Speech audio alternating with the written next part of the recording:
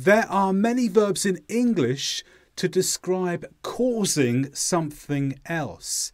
But there are two main categories. Category 1 are the more common verbs, and these describe things that affect someone, such as he made me do it. But the second category are more advanced, and these describe situations where something is done for someone else. For example, he had her car washed. Now, most people stick to 5 basic verbs for the causative, but there are many more. So I'm going to go through them now. And if you want to be a C1 English or C2 English learner, make sure you learn carefully the more advanced, less common words. Let's start with make. So imagine that you were a child. Remember being a child? Perhaps this happened to you. Your mother wants you to go to school, but you want to play games at home. So who wins? Well, I think you know the answer. Of course, your mother. Why? Because your mother made you go to school. She put influence on you that caused you to go to school. So we use make in this way. In this structure here, made is the past simple of make. You is the object, that's the person affected by this making. And go is what you do in the end. You go to school. So go is just the infinitive on its own. But we have some alternative words. We don't just have to use make. We can also use these words. My mother forced me to go to school. It means the same, but a small difference because we have to before go here. And then my mother compelled me to go to school also means make a little bit more strongly. Or possibly my mother had me go to school. Now had means she made it happen, but it implies there may not have been direct force. Maybe she had other ways of making it happen. Maybe she offered some nice sweets if you went to school. But the end result was you got to school. The second type of causative verb is let. And let is really the opposite of make. Let's have a look at the example here. So let's imagine it's not a school day this time and you ask if you can go to the shops. What does your mother say this time? Your mother says yes. Your mother let you go shopping. So here, let is really the opposite of make. When your mother makes you do something, she puts influence on you that forces you to do it. If your mother lets you do something, it means she doesn't use her influence. But you still had to ask her. She had to make the decision for you. She used her power to say, go on, do what you want. Here's the structure that we use, similar to make. Let, actually here let is the past participle, but it's the past simple, but it stays the same because it's irregular. Then you are the object again, and then go is the verb in the infinitive form. Some alternatives also exist here. You could say your mother allowed you to go shopping. The difference here being to before go.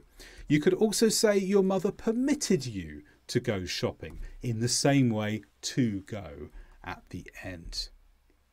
And then a third type of these verbs that affect someone begin with help.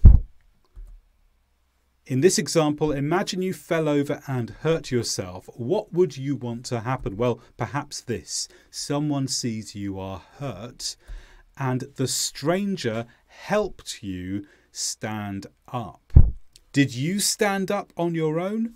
No. Someone did something that caused you to stand up. And this time it is help. The structure here, helped is the past simple. You're the object again. The verb is stand. But there's something different about help. Help can have to followed by the verb go, or it can not have to. They're both grammatically accepted. It can either be helped you to stand or helped you stand. Both are fine here. You can use either. And we have some alternatives again, but some complications this time. So some alternative verbs are the stranger assisted me to stand up. So assisted takes the place of help. This time we have to use to before the verb. And the stranger aided me to stand up. Here we again use to before the verb. But the more common way of expressing these is aided me in standing up or assisted me with standing up. And in fact, both could use in or with. In followed by the verb followed by ing, and with followed by the verb followed by ing. That's the more common way of using these verbs, so a slightly different grammatical construction. Let's move on to those more advanced features where we are looking at things done for someone. First of all, have. So let's imagine your car is dirty, but you've had a really hard day, you're tired, you don't want to wash it yourself. So what do? You ask someone else to wash the car for you. We can express this with the verb have as follows. You had your car washed. And this literally means you didn't do it, someone else did. And going a bit further, you arranged for it to happen. You didn't do it, someone else did, and you asked that someone to do it. So have is used in this way when someone does something for you, but you requested that it happened, or you put some influence on to make someone else do it. Alternatives here could include the following. I arranged for my car to be washed. So here arranged goes with for. It's like a combined verb here. My car is the object, but here we use a full passive form. To be washed. To be is in the infinitive, and washed is in the past participle here. Or you could use this structure. I saw to it that my car was washed. Different grammatical construction here. Saw to it is a phrasal verb, but this has to be followed by that. And after that, we need a full clause with a full verb. So the verb at the end, was washed, is in its normal stated form. To be goes into the past simple to match the earlier verb saw, and washed is in the past participle. So it's a proper ordinary passive form. So two possibilities there. But there's one more word yet that we've not covered, which is get.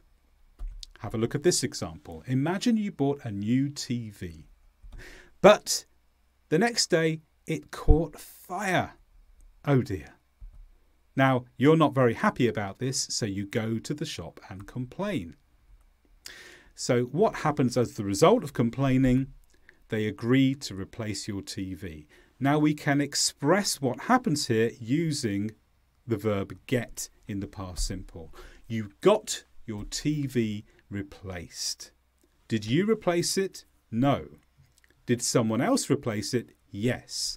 Did you ask them to do it? Yes. So someone else did something for you because you asked for it. And so again, we use got followed by the object, your TV, and then the verb in the past participle form, replaced. So you're probably asking, what is the difference between had and got? Well, in many ways, had and got here mean the same, but there can be a small difference. Watch closely. Had something done emphasises the activity. So in I had the TV replaced, what I'm emphasising is what happened in the end. Something was replaced. But with got, I'm emphasising the arrangement. I got the TV replaced. Now, it's not always a clear difference. You can use got to emphasize the activity. You can use had to emphasize the arrangement. But when you use got, generally you're showing that you put some effort into making it happen. So the person who went back to the shop to get their TV changed, they'd obviously had to persuade them. They were not happy. So they'd put some effort in to make it happen. They're emphasizing the arrangement. Did you get the TV replaced? Yes, I got the TV replaced because I made them do it. Now, on my Advanced English Grammar course, which there's a link to it below, we go into these causative verbs in even more detail with practice tasks. So click on the link below to join my Advanced English Grammar course, which has far more than that, has lots of advanced English grammar topics, which will be really useful for you.